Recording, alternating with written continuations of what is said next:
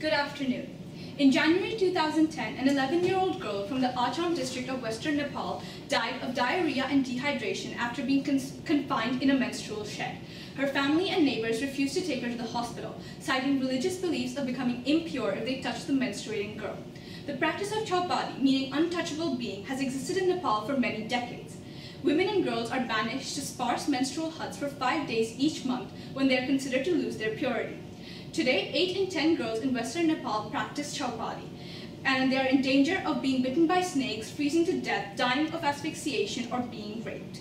They do not receive much food, as cultural beliefs advocate that menstruating women consuming milk will stop cows from producing more. They are also forced to drink the urine of a cow on the 5th day of their menses in order to clean themselves. The cow serves as an important religious symbol in Hinduism. Communities practicing chaupadi exist mostly in rural areas of Western Nepal, where Hinduism is the majority religion, and consists of basic tenets of ritualistic purity, deeming menstruation a biological process as unclean.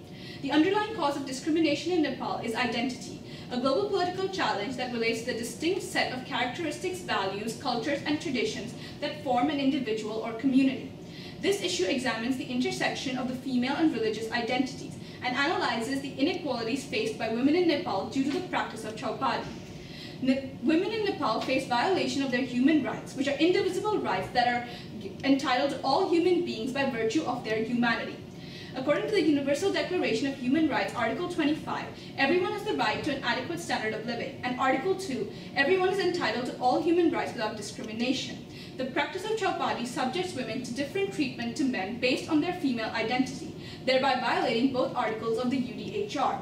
Furthermore, the interdependence of human rights also influences this issue, as the protection and provision of shelter would enable girls to continue their education, which they are unable to do during their menses each month.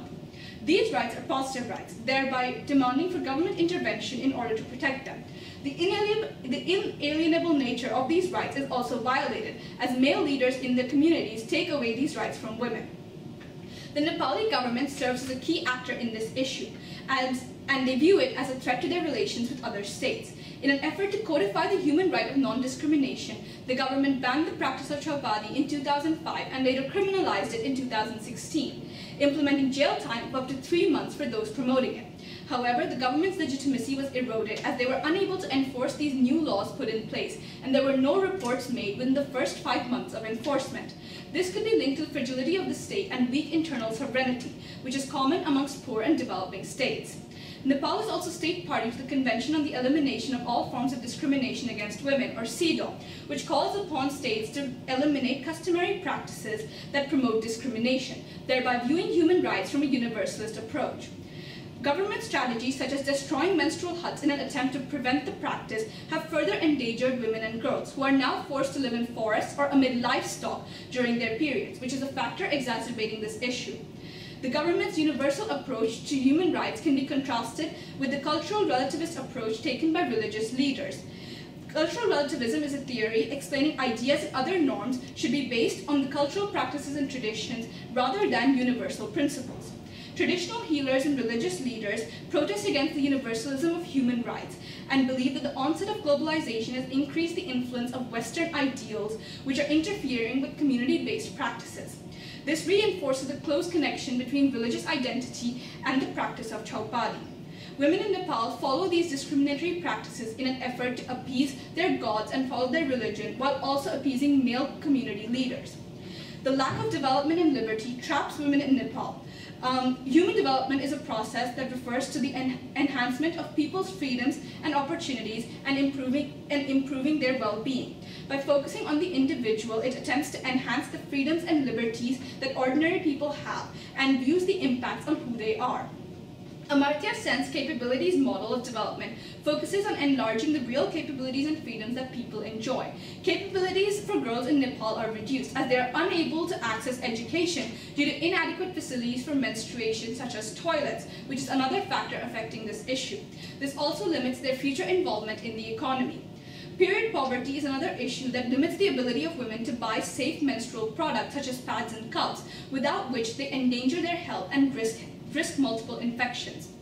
The lack of infrastructural development also leads to a lack of awareness and education about the biology of menstruation. promoting religious beliefs such as menstruation being linked to the supernatural. Women themselves believe that not separating themselves from their communities and families could lead to punishment from God in the form of natural disasters. They willingly undergo the practice of chaupadi to protect their families, reflective of the impact that a lack of education can have on discrimination. Liberty is the freedom of individuals to flourish and make the most of opportunities. Human development increases liberty, and that increases liberty that individuals have, especially through increased capabilities. However, liberty for women in Nepal is reduced as they are unable to visit places of religious worship during their menstrual cycle and are unable to live in their own homes or interact with their family members. This further violates their first-generation human rights, which are meant to protect them from degrading treatment. Another key stakeholder in this issue are the NGOs working in Nepal in order to reduce the practice of chaupadi, such as the Nepal Fertility Care Center, which is educating girls and women in rural Nepal in an effort to reduce the gender identity-based discrimination that they face. They are conducting sessions with women in order to educate them, despite the protests of local community religious leaders. This can be classified under the secularization thesis, which is a theory that modernization is invariably accompanied by the victory of reason over religion and the displacement of spiritual values by secular ones. Furthermore, the UN mission to Nepal has improved the condition of women by conducting a 4-year project on the practice of chaupadi.